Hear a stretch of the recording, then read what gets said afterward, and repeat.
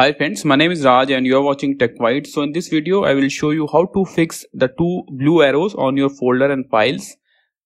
These arrows indicate that your file and folder are compressed. So in this video, I will show you how to fix it easily.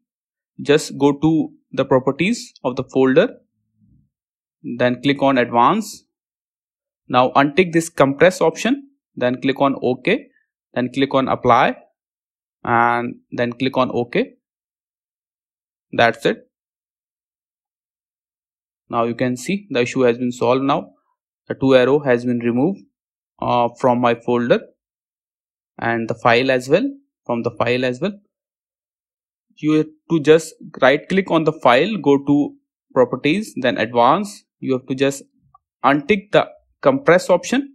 That's it, to remove the two arrows from your folder. Or if you want to remove this from all these folders, you have to just go to the username. I will show you how to do it. Go to your C drive,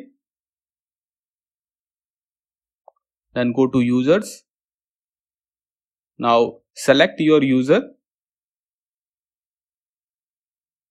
then right click on it, go to properties, same, go to advanced. Now untick the compress option, click on OK, then apply and OK.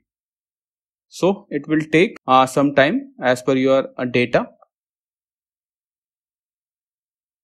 So you can see the two arrow issue has been solved now completely.